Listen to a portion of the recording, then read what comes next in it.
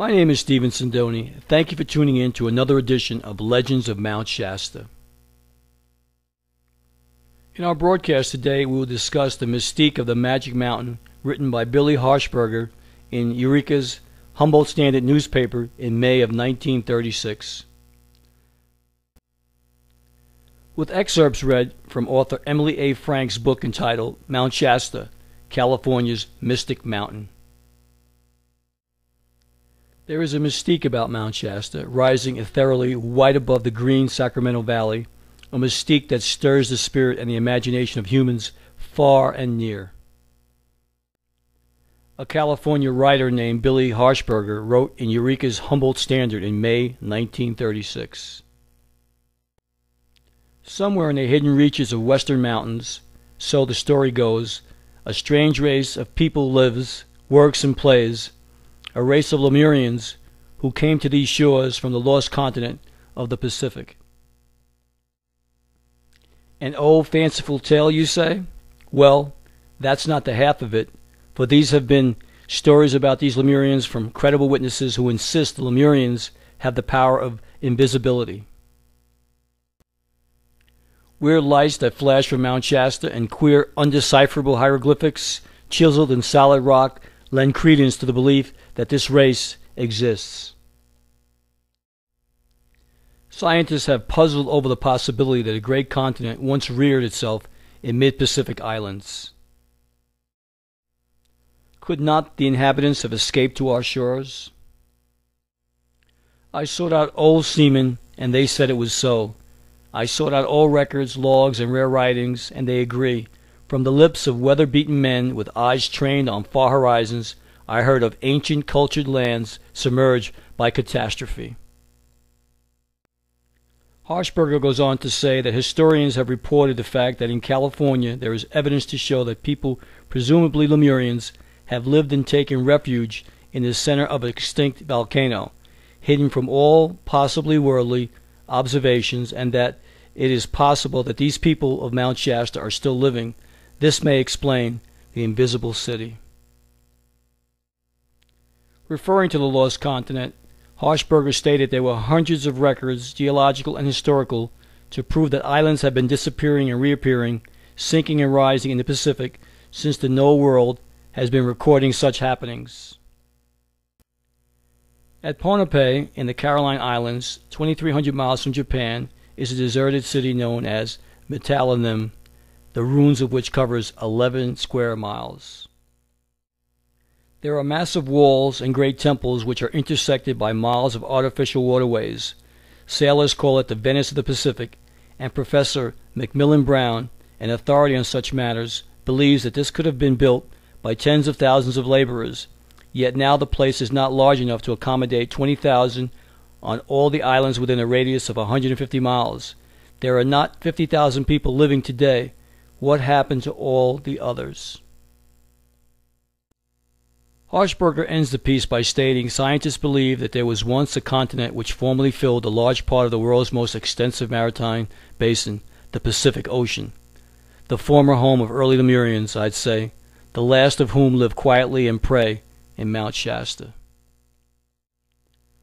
Earlier that same year, in January, John B. Scott wrote a piece for the Rosicrucian magazine in which he told of his trip to investigate Mount Shasta, saying that the first thing he wished to find out about were the weird lights that had been seen by travelers and even by astronomers in distant observatories.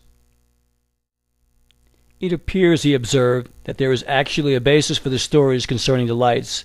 This is not coupled with the Lemurians, however. Scott met a person who had spent 15 years on and around Mount Shasta.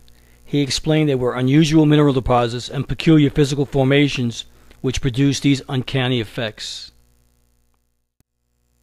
Not only that, but combined with certain air currents, even ghostly sounds are produced, and this is not, he said, something incident to Mount Shasta alone.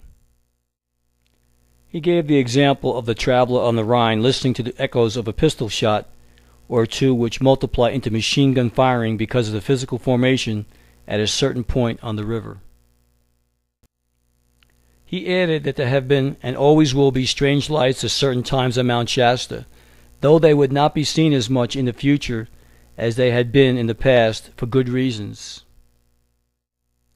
The government had been doing much work, and the nature of this work would, to a certain extent, reduce the phenomena, since the latter is concerned with purely physical, or mostly physical, conditions. The reason, he said, mostly was because he felt the average reader does not consider the ethers as being physical, since he cannot see them and knows nothing of them. Scott therefore attributed the strange lights on Mount Shasta to be a combination of moonlight, snow, trees, ether, phosphorus, and other minerals, and water. And after exploring the so-called strange sounds on the mountain and the other phenomena, Scott came to the conclusion that there are no Lemurians on or in the mountain. Then, surprisingly, he wrote that he believed an ancient people still live on Mount Shasta, and that their dwellings or temples are located in inaccessible points on the mountain. He believed that they could be contacted under the right conditions by the right persons, but these ancients are not on the physical plane, nor are their temples. He concluded by stating he and others thought that many earthbound spirits from an old civilization, which once existed on the mountain, are still there, held closely bound to the earth for centuries by their materialistic natures. Mount Shasta, he said, seemed to be a sensitive spot, meaning it is easier to contact those in other planes than in most other places. Many seeking inspiration or new experiences, as well as students of occultism, visit the mountain during all seasons of the year. Mount Shasta is listed among the 7 mountains of mystery. The others are Mount Ararat in the Caucasus, Mount Whitney in the Sierra, the Grand Teton in Wyoming, Mount Meru in the Andes, Mount Reuben-Gary in Africa, Mount Everest in the Himalayas, and Mount Montserrat in Spain. In a very old Overland Monthly in 1908, there appeared a piece dealing with a fragment of the ancient continent of Lemuria, which stated California was the center of a civilization that antedates the continent of Atlantis by thousands of years. And in Tokyo, Japan, an article released by The Sun in 1961 suggested that the continent of Lemuria, of Mu, might rise again. A group of Japanese claimed that Mu was the cradle of civilization, and it included Christianity, the Maya civilization, and the Incas of Peru. They stated that the continent was as large as North and South America combined, and that the natives had advanced navigational techniques which enabled them to visit colonies in Egypt, India, Tibet, Japan, and other far-flung places.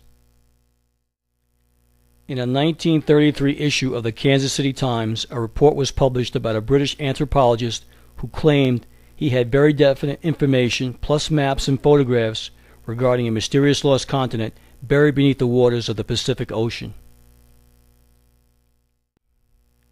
Was there indeed such a continent? Consider Madagascar, located in the Indian Ocean and one of the largest islands in the world. According to the Encyclopedia Britannica, Madagascar was probably joined to Africa, possibly in Triassic times, thus forming part of the Gondwana continent. But the splitting off is very ancient, and bordering islands such as the Seychelles allow the conclusion that the island belonged to a continent called by geologists Lemuria, which stretched as far as India, the sinking of which brought about the disappearance of this continent and gave rise to violent volcanic eruptions. Many believe the Lemurian colonization program extended to other ancient traces of civilizations found in the world today, such as Easter Island and Stonehenge. These prehistoric stone monuments have never been adequately explained. And could the Lemurians be responsible for the recently discovered lost cities of the Amazon, ancient cities of white stone hidden for centuries in dense emerald jungles, cities which predated the Incas? Thank you for tuning into the broadcast of the Mystique of the Magic Mountain.